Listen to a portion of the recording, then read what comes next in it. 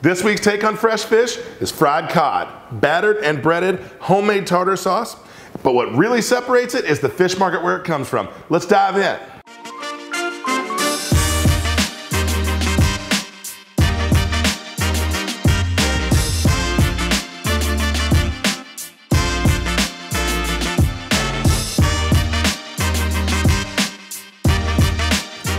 Fried fish, fried cod.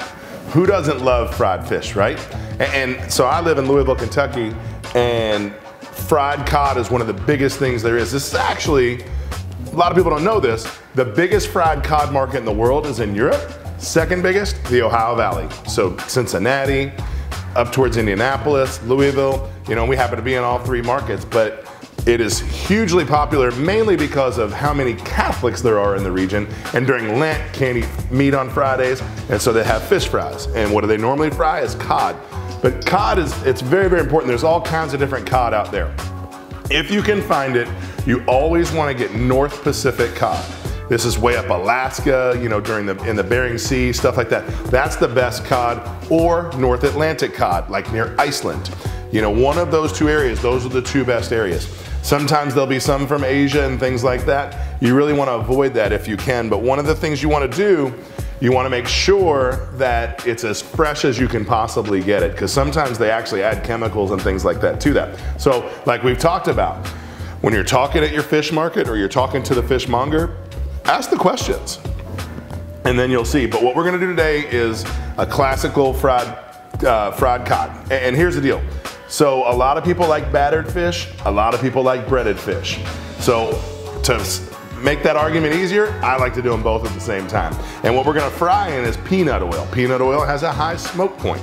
So you wanna make sure you get the oil to about 360 degrees. And the reason why you go to 360 is because when you put the cold fish in there, it's gonna bring the temperature of the oil down. So what you do is, I had a big fillet of cod, I cut it into individual sized pieces. You wanna dip it in the batter, and you want to get that nicely coated. And I use a batter called Weisenberger fish batter mix. You can use whatever brand you like the best. This one just happens to be my preference. And then I like a cornmeal breading. So you dipped it in the batter, and then you're going to do what they call dredge it in the breading. And you just want to make sure it absorbs all of that breading that it can.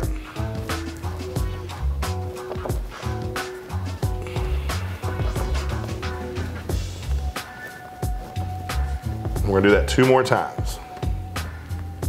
Now, one of the other keys too, some people like cocktail sauce with their fried fish, some people like ketchup.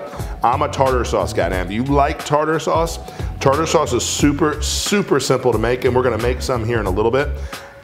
Don't buy it in a jar. I mean, if you have to, you can, but it's just so much better if you make it yourself.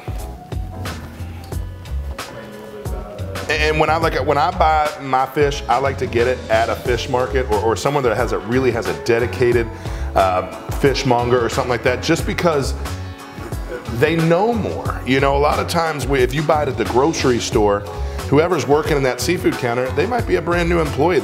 You might know more about fish than they do. But not only that, they may not sell as much fish as a dedicated fish market would.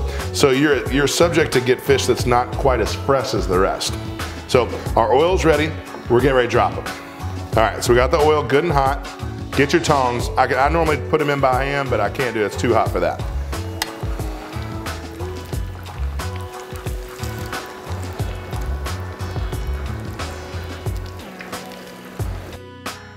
So while that's going, I'm gonna go ahead and make the tartar sauce.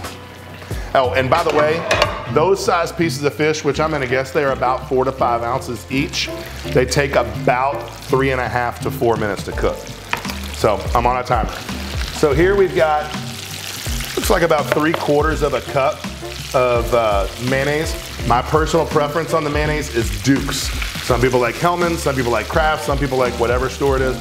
Duke's is just something that I learned from way back in the restaurant business, and that's what I like to use. And then what we're gonna do is just a few capers, and it's okay if that juice from the capers gets in there, it'll taste better. And then we're gonna do a sweet pickle relish.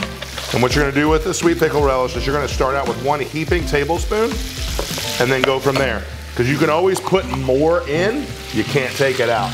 And then what the kicker for me is the next three things, and what that is just a few dashes of hot sauce,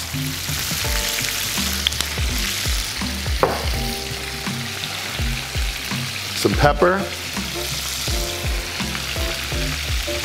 and some salt. And mix that up. Now, I'm making it now while we're frying the fish, but I'll tell you this, if you mix this up a few hours before, then it'll actually come out better because the flavors will start to incorporate. I'm actually gonna add a little bit more relish.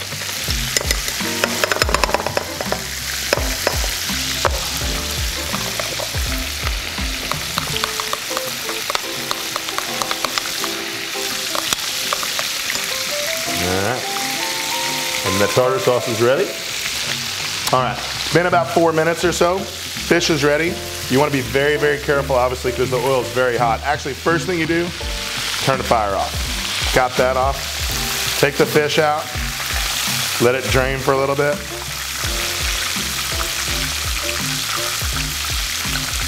And then I like to let that just sit on a paper towel just for a minute or so. It's plenty hot. It'll stay plenty hot for sure.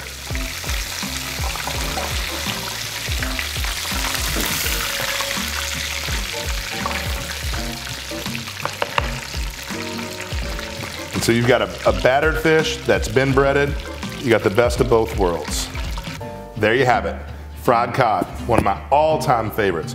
Battered, breaded, some kettle fried potato chips, homemade tartar sauce.